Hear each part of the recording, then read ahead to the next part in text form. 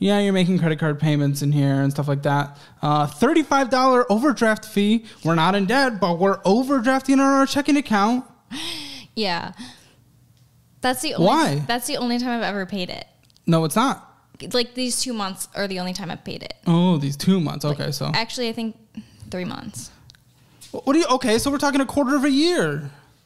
Well, because you've paid a total year-to-date $70, so you've had multiple overdraft fees. So that's the problem is I like spending money. Yeah. So that's why I don't want access to the other account. If you know, self-diagnosed, you have a problem spending money, why do you still allow yourself to continue spending money uncontrolled? If this is self-diagnosed, why are you like, okay, but I'm not going to do anything about it. I'm just going to continue doing it.